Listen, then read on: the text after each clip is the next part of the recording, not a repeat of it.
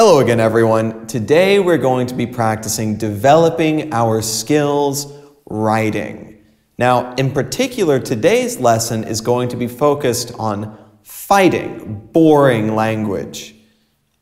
So, skillful writing is not easy. It's not an easy thing to do. And practice here will make perfect. So, let's practice a little bit. Today, like I mentioned before, we will be focusing on vocabulary, which will make your writing more exciting, more intriguing, more accessible, and generally more interesting. So let's begin by simply saying this: words matter. They make your writing come alive. They make your writing have feeling.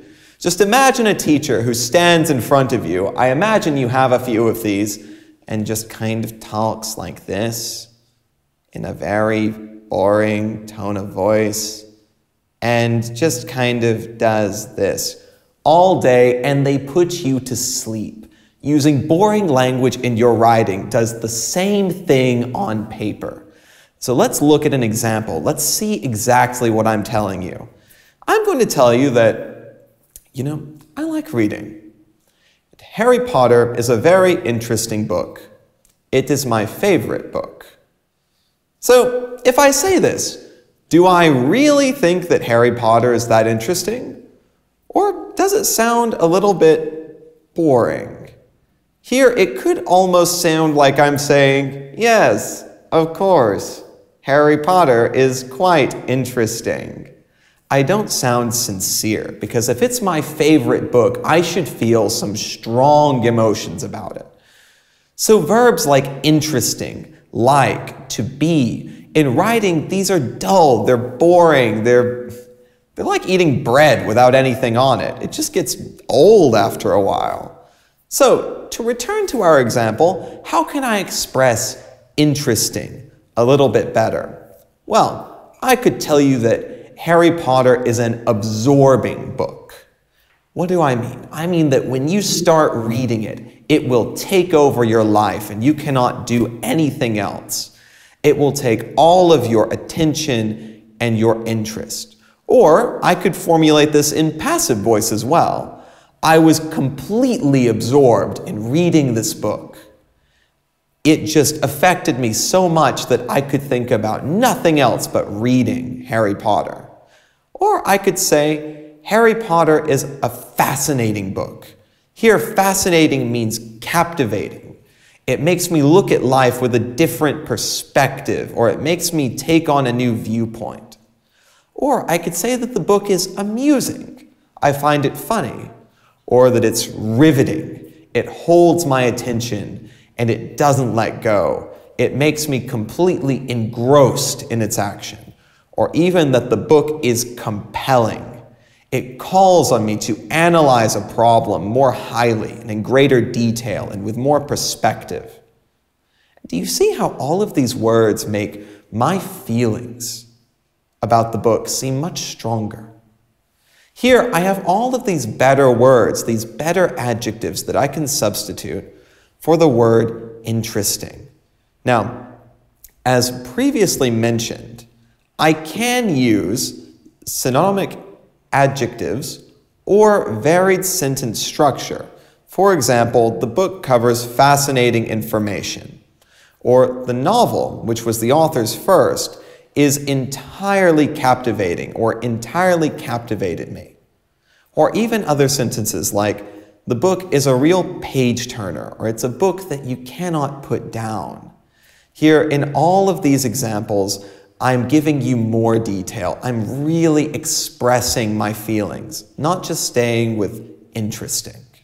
Now, generally speaking, when writing an essay, article, report, whatever, then the vocabulary that you use should vividly, but accurately, convey your point and your feelings. So try to choose more creative and more descriptive words in your essays. Let's examine a few sentences together and discuss how we can actually make some phrases more expressive and more descriptive. I might look at a sentence like, the student is very clever. Very, it's bread by itself. It's boring. What about Nick is a good football player? How much information does good really give me? I mean, he's not bad. Is that enough? Not quite. He has a nice personality. Okay, what else? This dress is of bad quality or of poor quality. Nah. Okay, how? How is it bad? How is it poor? It's fun to go there. Okay, why is it fun? How is it fun? There's more than one kind of fun, right?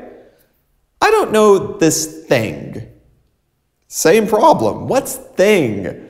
What am I talking about? I need to be more descriptive. Even if I say, we came late to the railway station, my meaning here is completely clear, but it's boring. So let's look at some phrases, because very, good, bad, nice, fun, thing, come, and go are the most overused, boring words in the entire English language. So let's get rid of them today. Let's make your speech more interesting. Now, some synonyms that we can use to make very much more interesting are words like extremely, remarkably, highly, and eminently, and incredibly. Or if I want to change good, I can say wonderful, valuable, first class, superb.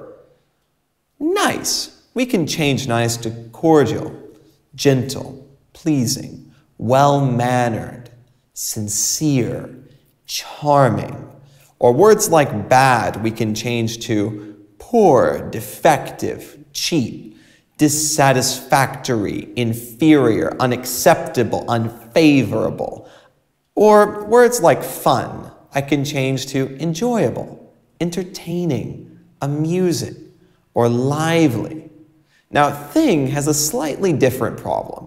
Thing is a non-descriptive noun. It doesn't fully convey the meaning, so you can replace it with element, reason, issue, object, piece of information, or even phenomenon. To be more descriptive, what thing exactly are you talking about? Because there's quite a difference between a reason and an issue, right? And finally, to come, we can replace with, or to go, we can replace with more descriptive verbs of motion: to arrive, to drive, to enter, to leave. Now, to sum up, the following words are highly overused in writing and in speaking, and generally you should avoid them when you write. For verbs, the verbs to come, to do, to go, to enjoy, to get, to give, to grow, and to make. For nouns, activity, thing, part, look, and fun. Or for adjectives, amazing, beautiful, bad, big, good, boring, difficult, interesting, easy, happy, excellent, and nice.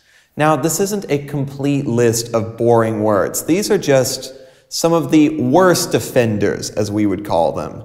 They're the most commonly overused and most commonly boring words that people use in their essays, which make them less effective. So, we've already talked about stronger equivalents to some of the more boring words. So let's work on these nouns: activity, part, and look. And let's see how we could change a sentence to make it a little bit better and more descriptive. At the very least, more engaging or more interesting. First, I usually spend much time on this activity. If I use the word activity in this sentence, it sounds very general. You don't have any impressions about my feelings about this activity. Do I like it? Is it entertaining? Is it tiresome? You need more info to properly understand me. So here, I could replace activity with the following nouns: task, exercise, project, job, pastime, pursuit, enterprise. Here, a task tells you that it's related to my work, or I feel like it is work for me. If I say exercise, it means that I feel like it's practice or it's training me for something. For a project, I think it's educational or for science or even something very large, a large task for my job. Similarly, job lets you know that I feel like it is work, it's an occupation. Whereas pastime lets you know that I feel like it's my hobby. I would do this in my free time. Or even a word like pursuit, which lets you know that it's also in my free time. I do it for fun. Now, in a second example, a part of a pie had been eaten. Here, part has the same problem as before. Part is not descriptive. It doesn't tell me how much or how little. Instead, I could say a fraction of a pie had been eaten. Here, it means not much or far too few. In this case, I would think that it was only maybe a small slice of pie that had been eaten, or an allotment of pie, or a serving of pie, or a small amount of pie, or a ration of pie. Here, all of these are more descriptive. They tell me how much pie had been eaten, one serving, or one slice. Next, in a third example, the girl sitting on the bench had a sad look on her face. Now, look here does not express why someone was sad. It just means that, to me, she seemed sad.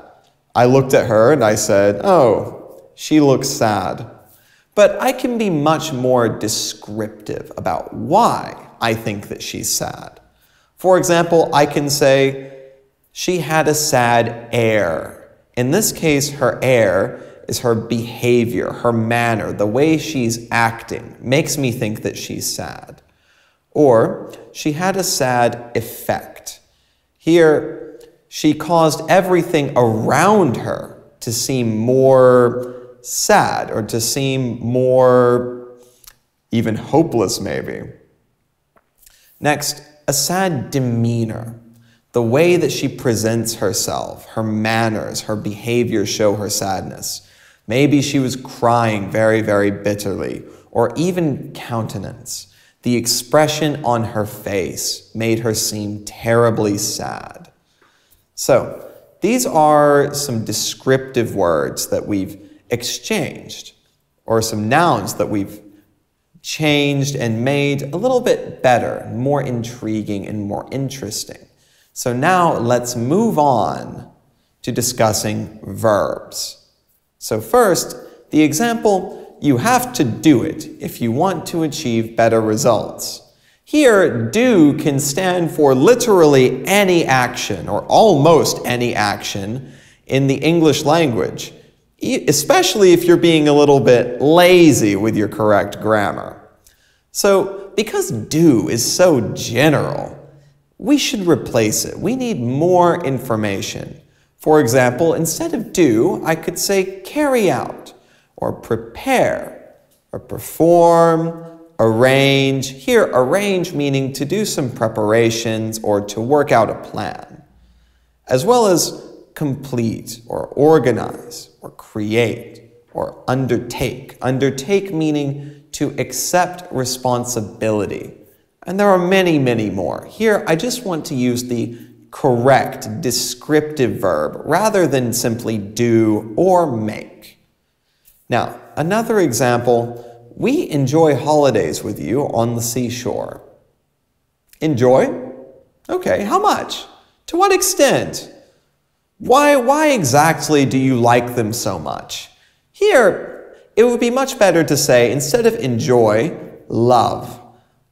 We love holidays with you on the seashore. Here, love meaning to like enthusiastically. Or adore, to like someone or something very deeply and very strongly. To appreciate, to be thankful for. To delight in, to receive joy from. To luxuriate in, meaning to lounge around.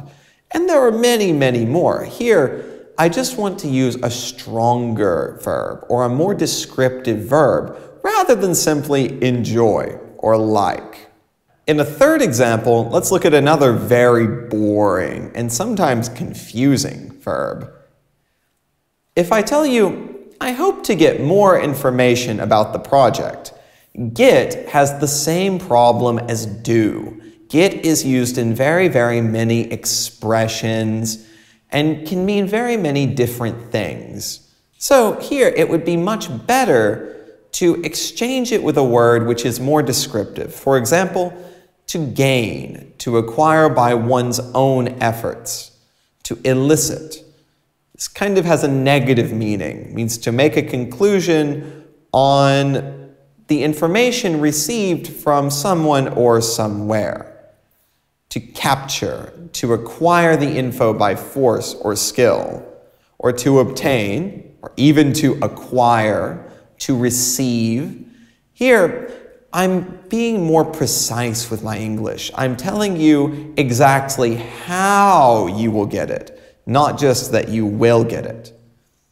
Next, the example, next week we're going to the Canary Islands.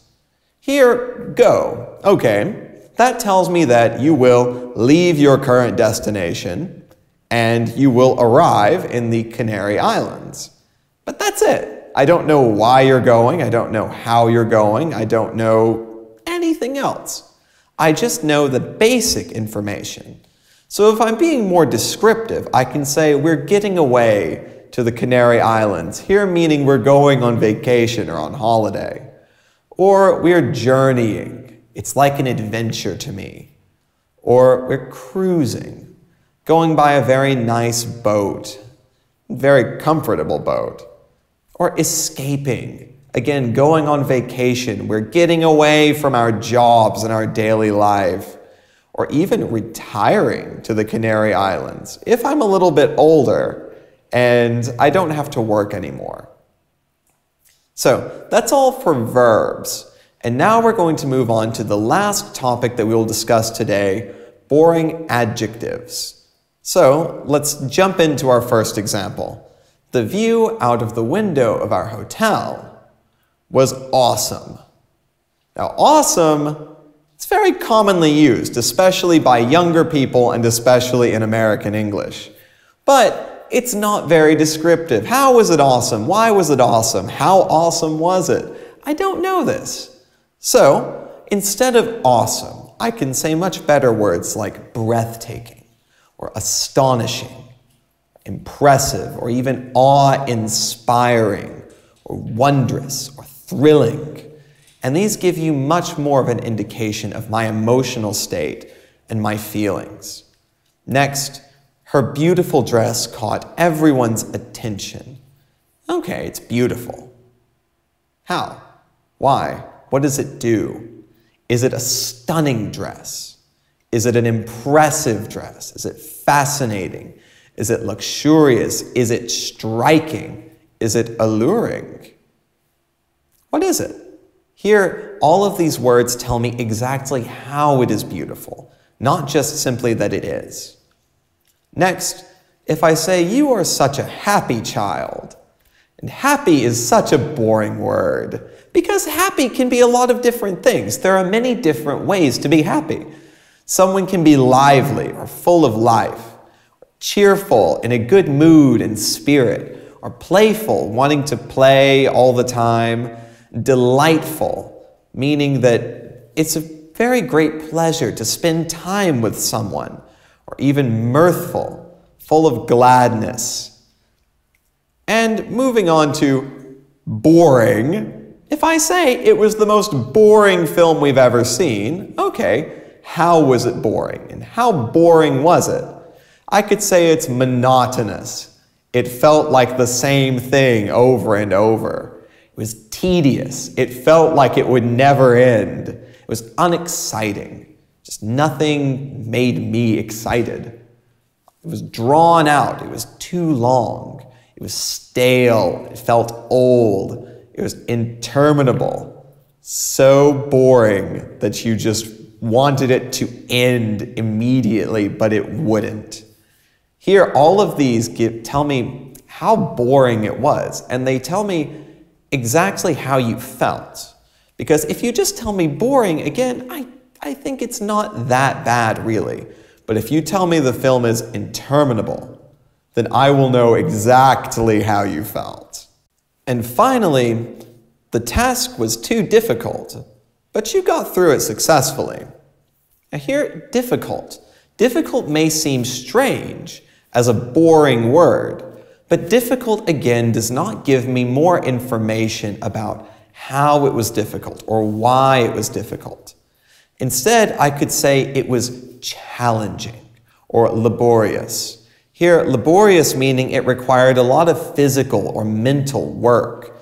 It was back-breaking. It felt like such a difficult task that if I had to carry it, it would break my back. Or it was exhausting. It made me so tired I couldn't do anything. It was demanding. It was intricate, meaning mentally hard and very complicated. Here, difficult can really have another meaning. Complicated, complex, perplexing, problematic. For example, the relationship is perplexing or complicated, etc. Here, this is another problem with many of these difficult or with many of these boring words, is that many of these boring words have multiple meanings that change depending on the context. And sometimes it can make your meaning unclear.